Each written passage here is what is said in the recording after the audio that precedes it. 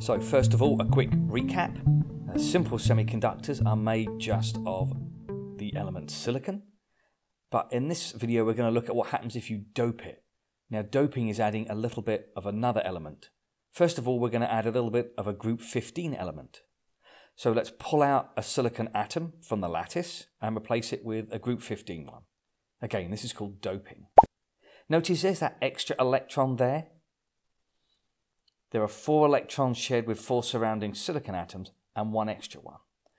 And when you apply a potential difference, that is a voltage across it, a plus and a minus, that lone electron will be attracted towards the positive electrode by electrostatic attraction. And that is called an N-type semiconductor. The N refers to negative. That extra electron is, of course, negative. Now for P-type semiconductors, you replace or dope a few of the silicon atoms with group 13 atoms.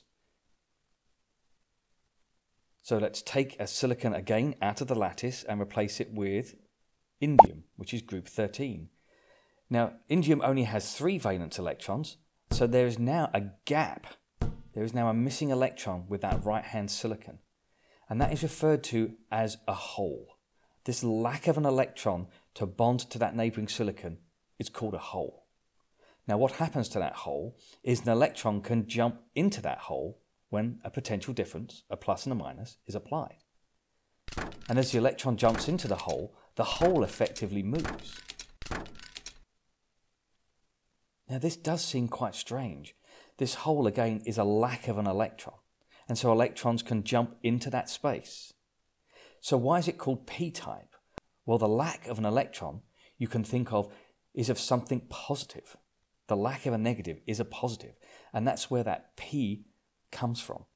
This hole is moving, as well as the electrons. And in summary, the IB wants you to know what are the charge carriers in the N and P-type semiconductors. Well, in the N-type, the charge carriers are electrons, and in the P-type, it's these holes, which is a lack or an absence of an electron.